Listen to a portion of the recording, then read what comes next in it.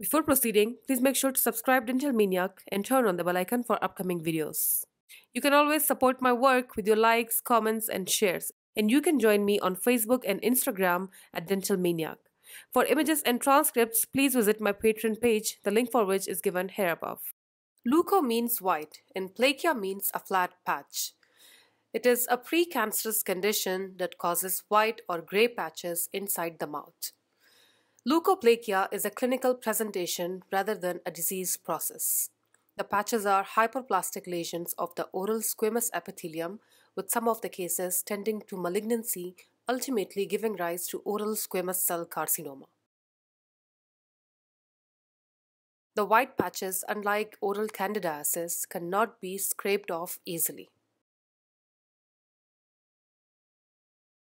The etiology of oral leukoplakia is unknown. It is generally thought of as the body's benign reactive response to irritation of oral tissues. Some predisposing factors most frequently blamed for the development of idiopathic leukoplakia include tobacco use, which is considered to have a strong association with oral leukoplakia, alcohol consumption, chronic irritation from dentures, malocclusions that cause chronic biting of the cheeks and tongue, candidiasis, vitamin deficiency, endocrine disturbances, and possibly association with the human papillomavirus type 16 and 18. The global prevalence of leukoplakia is 2.6%, with the malignancy conversion rate ranging from 0.1 to 17.5%. Various studies have shown that up to 20% of lesions can become malignant in the next 10 years. It is more common in men than in women.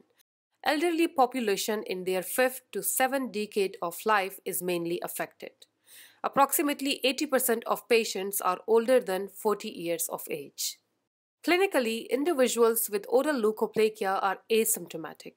It can appear anywhere in the oral cavity and falls into one of the following two main groups: the homogeneous leukoplakia, which accounts for 95% of all cases, and the non-homogeneous leukoplakia, the much less frequent lesions. In homogeneous leukoplakia, as the name suggests, uniform white plaques are present and usually have low pre-malignant potential. The lesions are flat and sometimes might be wrinkled. Non-homogeneous leukoplakia is far more serious than the homogeneous type. And as the name suggests, it includes mixed components of red and white and has several subtypes. These are speckled or nodular leukoplakia and the verrucous leukoplakia.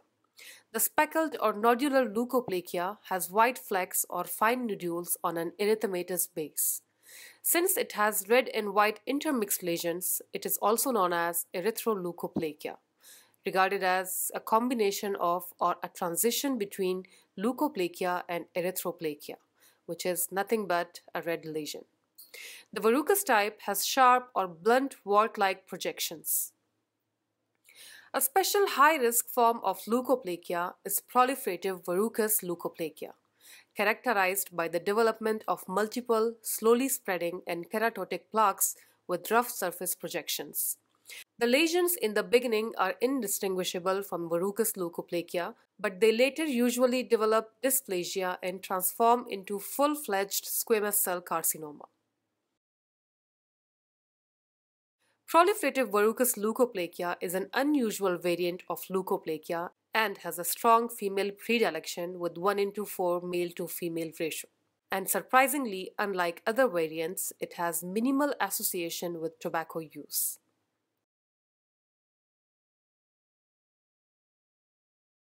The following 5 clinical criteria demonstrate a high tendency of leukoplakia to change to malignancy. The verrucous type is considered to have a high risk of malignancy. Erosion or ulceration within a lesion is highly suggestive of malignancy. The presence of a nodule indicates malignant potential. A hard lesion in its periphery is predictive of malignant change.